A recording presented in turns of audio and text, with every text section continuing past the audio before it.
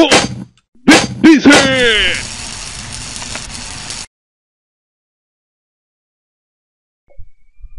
Hello, hi viewers. This is Naveen, the Warpiece channel. In this video, I'm going to show you how to block emails from your inbox. I'm going to show you with that in Gmail account. So just open your browser. Let's go to Gmail. Yeah, it's automatically signed in, and I'm going to my account. We're getting a lot of spam emails from a particular person. Um, for example, we take like Windows.com. I don't want to get email. For example, I don't want to get emails from this person individually.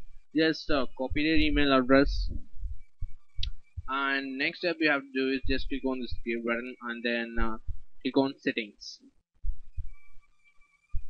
Inside the settings, you just have to go to the options of filters, and there are also lots of the options here that you can just play with that. And for this video, I'm going to have to go to filters, and you just click on create a new filter. In the from address, you just have to enter the person you have to block. Just paste it up the address that you have copied before, which is the person. And if you want to block from a particular domain, for example, you don't want to get emails from address like Yahoo. Any person who have Yahoo address definitely not going to reach your email if you do like this. For example, at yahoo.com, and you have to put a pipe symbol in there, and then if you don't want to get like at hotmail.com. Yeah. If you what happens if you do like this is you don't get any emails from this kind of address. You got it, I hope so. So for now, I just like to enter only the particular person that you don't want to receive the emails.